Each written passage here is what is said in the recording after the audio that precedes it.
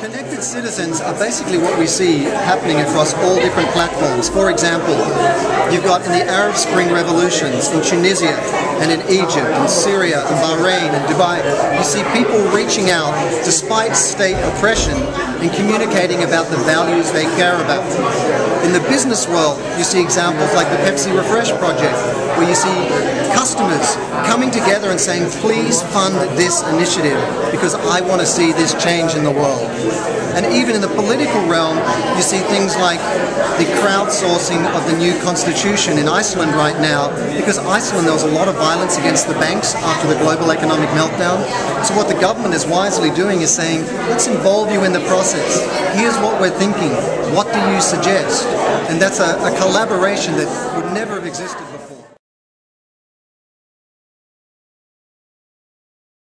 How do you make brands to be more social? How do you make brands to be more social? You ask them to do the most difficult thing in the world, which is to define what they stand for. It's not about technology, it's about what's your purpose. If you look in the heritage of a company, what does that tell you about why it exists? If you're a startup, you're a founder, you sit there and go, why am I starting this company? What are the values that inform that? And then bring those to life in social channels. So that's where the most important work needs to be done. Then once you've got that right, that's your compass through which to reach out on Twitter, Facebook and everything else. And you will engage your community through shared values. I think there's a shift which is almost counterintuitive for people, which is profit and purpose are no longer mutually exclusive.